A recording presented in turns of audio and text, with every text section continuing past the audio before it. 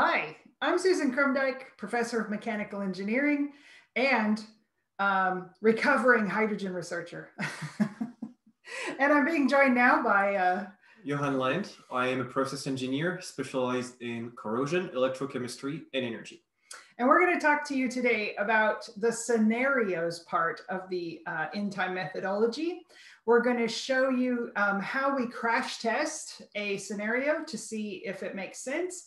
And we're going to do that with the hydrogen stories that we're all getting quite familiar with. So welcome to our crash test lab.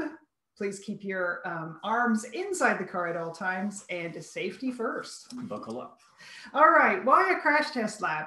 Because you actually have to know what's going to happen. And so we call that the crash test. Take things for a road test and see what happens. Now, this is step 3 of the InTIME methodology.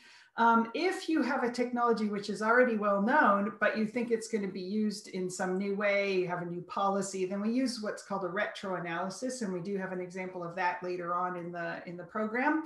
What we're going to do here is the techno wedge. That's you have your business as usual, and you think that you're going to change the emissions trajectory by adoption of a new technology. And that technology isn't yet really known. So we use engineering calculations to do the crash test. This is what it looks like. There's different barriers to adoption and to development that might stand between a great idea and the solution that meets our needs. It is possible to get over some of these development barriers with R&D investment, and that's just what we're going to test out. So the 3 stories that we want to look at today are, number 1, we could use excess renewables to produce green hydrogen by electrolysis. We could store that hydrogen and then use the electricity when we need it. Great story. The next story is that we could replace petroleum-based fuels with green hydrogen. That's our star scenario. That's a star, yeah. And then, of course, lately we've also been talking about decarbonizing heat. And so we could also use hydrogen for that. So these should be quite familiar. Now let's see what the crash test setup is that we've got here. We got to look at the barriers. The first one is really fundamental science. If it doesn't get past that one, do you break physics? We can go have a coffee. Yeah. Then we've got materials. Are there fundamental materials issues that we need to get past? And the architecture just means the design of the thing itself. Are there any barriers there? Manufacturing, if it's going to be scaled up and rolled out, you've got to have the manufacturing for it. How does it integrate into the systems that already exist? And is there going to be a market for it once we get all those other hurdles over? So those are the 6 things that I want you to pay attention to as we go along, because these are the crash tests we need to do. First one, fundamentals based on energy. All right, so to run this test, what we're going to do is we're going to set up a hypothetical 100 megawatt hour wind turbine. In New Zealand right now, if we built a 100 megawatt wind farm, then that would be excess power. We don't really need that right now. So that'll test our theory. So we're going to run our wind farm for 1 hour at its full capacity. We're having one of those great windy days. And we're going to use the electricity in an electrolyzer. So the electrolyzer is all of this red stuff broken down into different components. We are going to compress the hydrogen once we make it and store it. We're going to assume not for too long because then we'll put it back through the fuel cell and produce electricity when we need it. All right. So what we see is that we produce over this hour of great wind production, 100 megawatt hours, and we get out of that 26 megawatt hours of electricity. And that's just the basic energy balance on each of these components given how they work. So we can produce 2,000 kilograms of hydrogen in that time. And so that helps us size everything. But this is the facts. Now, maybe that's a good thing, right? I've got this wind power and I can produce hydrogen with it and then produce electricity. But let's look at the bill. I invest 160 million US in my wind farm, and I could get a certain amount of energy out of that. Now I've got to spend 10 million on my electrolyzer, 14 million on my compression and storage, and then 232 million on my fuel cell. Does this all seem doable? We do have wind farms on this scale in New Zealand, so I think the 100 megawatt wind farm, that's not a big deal these days. Almost. How about the 100 megawatt electrolyzer? Well, the biggest one on the planet that would be in Germany is of the order of 10 megawatt. So we need a lot of the biggest units where they're made. Can we upscale it? Maybe. That sounds a bit dodgy. Yeah. All right. Well, as long as we've got the costs here, let's look at those. If I built my wind farm, I would be investing at a rate of about $1,600 per kilowatt. And that's, that's pretty normal. But to then get 1/4 of the electricity out of that system, I would have to spend 10 times more. I'm starting to see a bit of a crash here on this reasoning.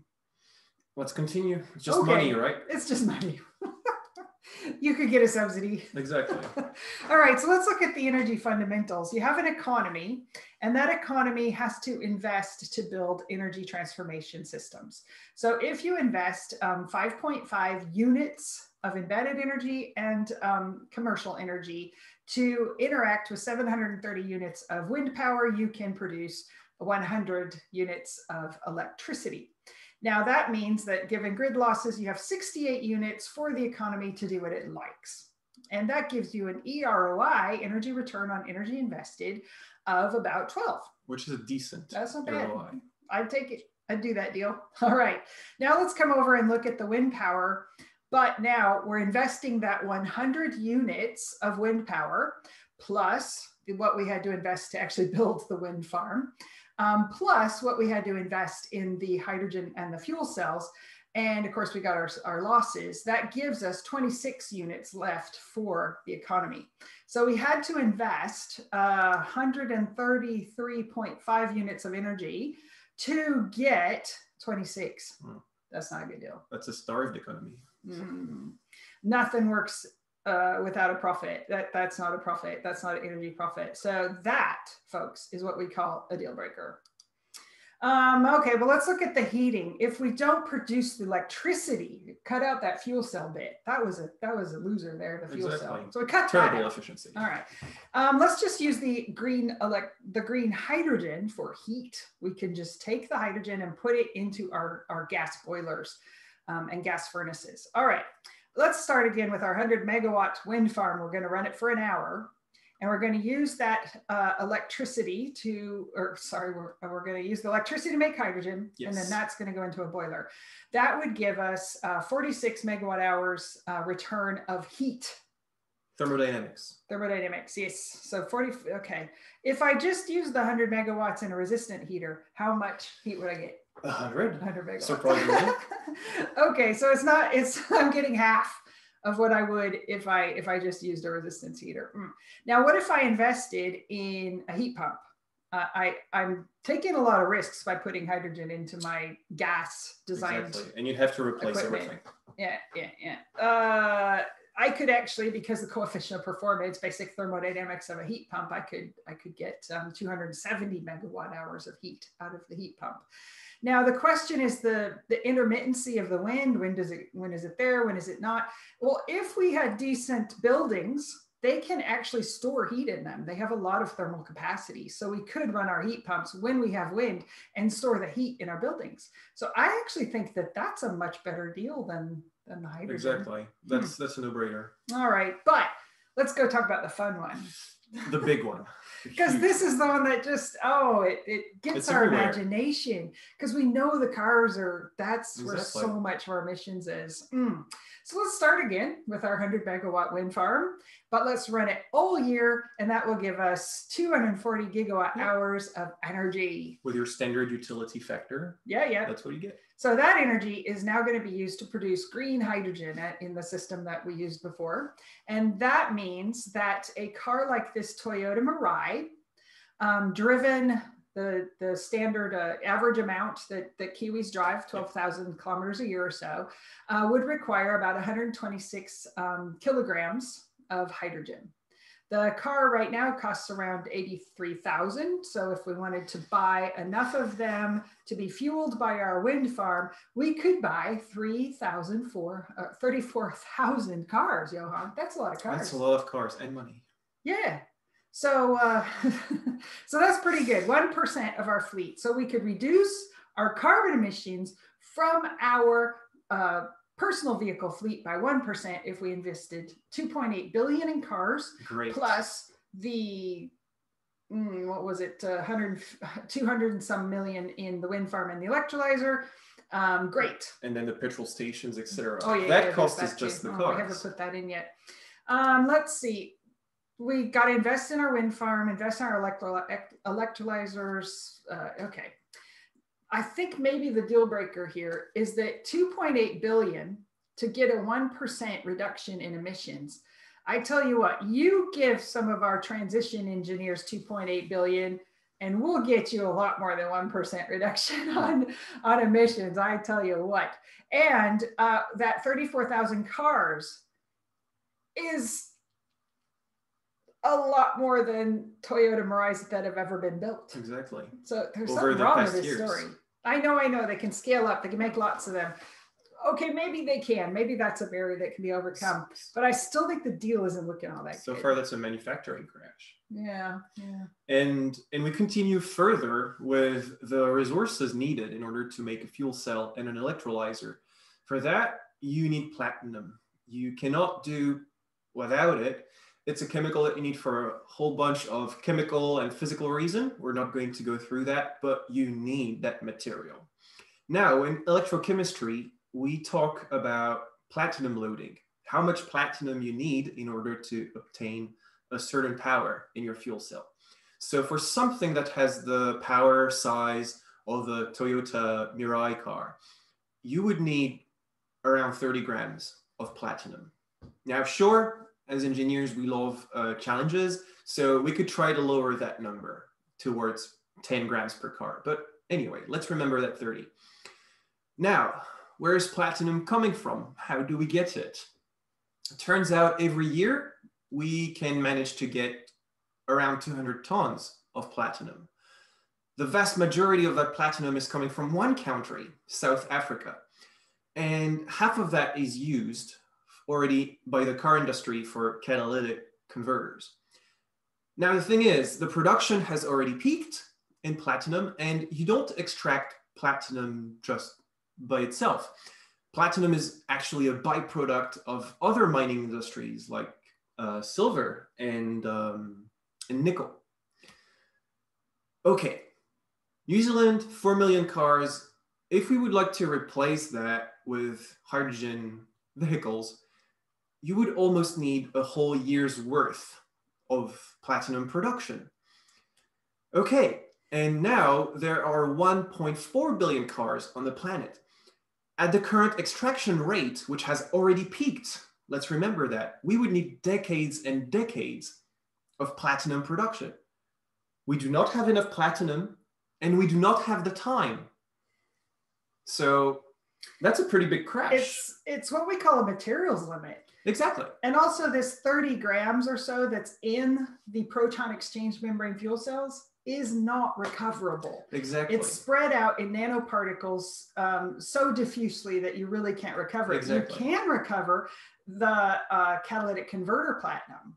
Because it's in a metal, therefore the process is better. You can bring it For out. a fuel cell, it's a composite material, which makes recycling horrible. Yeah, this seems like a deal breaker right here. A big one. So when you hear transition engineers saying, I'm not really going to talk about the hydrogen for cars and hydrogen for fuel cells because it doesn't make sense and it's not going to happen, it's because they can do a little bit of math. Exactly. All right. And besides that, look, there's stuff we've known for decades that hydrogen interacts with metals in ways that causes failures. And when you're talking about containing hydrogen in vessels and pipes, those failures are not the thing you want to talk about. It's called hydrogen embrittlement, already known. It's so leaky, it's going to soften and crack. most metals. Which is why we don't have these things yet. All right, and probably won't ever. So let's talk about the system integration just for a second. We would need filling stations for these vehicles. And right now, Germany is the second highest number of filling stations on the planet. They have 80.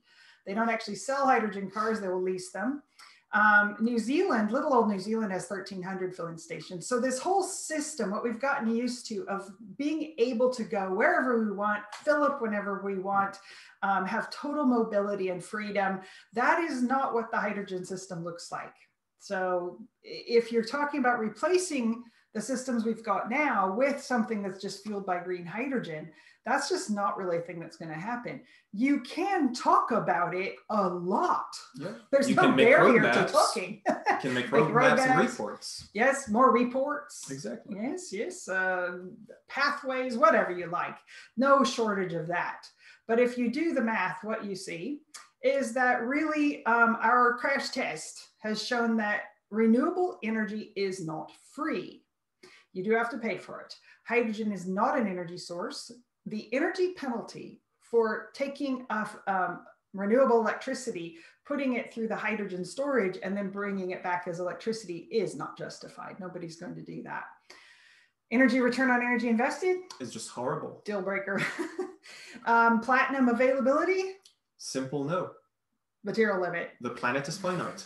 Hydrogen embrittlement, same thing we've known for a long time. Can't break physics. No safety problems. Yep. And what about market adoption? Are we going to spend 10 times more to do exactly the same thing, no new benefits, to get 1/4 of the value?